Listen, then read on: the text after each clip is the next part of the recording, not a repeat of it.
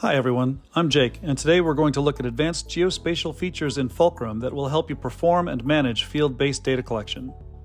We'll start with power pole inspections. We naturally have a lot of records, but we only want to see the ones for a certain geographic area. So we'll zoom there using the map view and then flip back to the list view. There we can look at only those records that fall into the map area we've selected.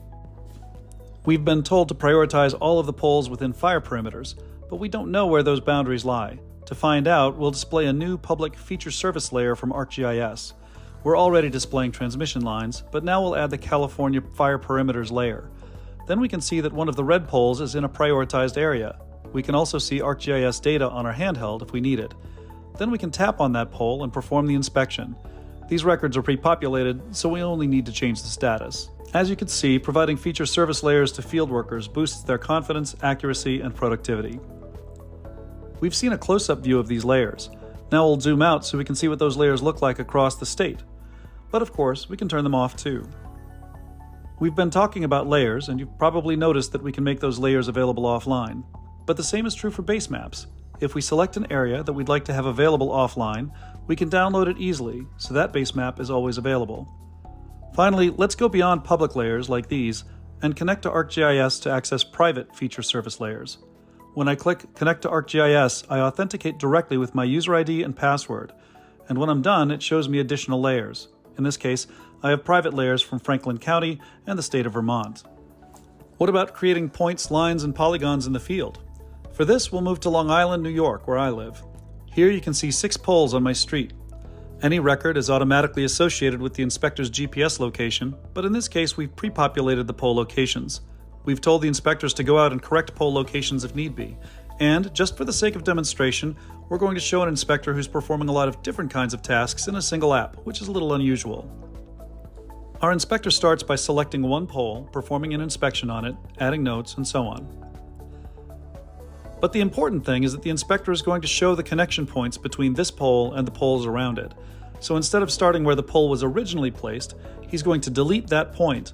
Then he's going to the next pole over, adding a point, going to the original pole, adding a point, and going to the next pole in line and adding a point there. So the pole that he was inspecting is now in the middle of a line. The same inspector is inspecting another pole when he sees a tree that looks like it needs trimming. So he creates a polygon around the area that, he believes, needs to be trimmed to maintain a safe environment. So the inspector has converted the point into a polygon while still maintaining its relationship to all of the data collected in that record. By the way, if you want to import shapefiles or data in other geospatial formats, you can do that too. Now let's go to the desktop and see how this plays out back at the office. Editing point information is simple. Here, the supervisor picks a pole, looks at all of the information available in Fulcrum, including signatures, photos, video, and audio. She also checks out the metadata associated with this point, including the point's location and the distance that this point is from the GPS of the inspector when he recorded it. She can edit that point. Here, I show that I can place it on a completely different street if need be. There's a complete audit trail to show who changed what, but I'm not going to save that record because that could be confusing for this demo. Next, the supervisor can look at all the information for the street, showing the points, the line, and the polygon that the inspector had previously collected. She focuses in on the line, accessing the record by clicking on it. Suppose she's decided that this information should really be limited to the pole, not to the line. She can click the Edit button, trash the original line geometry, and replace it with the point where the pole is located, which she can identify by the satellite imagery. Now the geometry of the record is updated. Next, she looks at the polygon that the inspector created and the record it's associated with. This scenario isn't terribly realistic, but for the sake of demonstration, look at how easy it is for her to manipulate the polygon the inspector created. She can move points as needed, or use the midpoints on each line to create new vertices.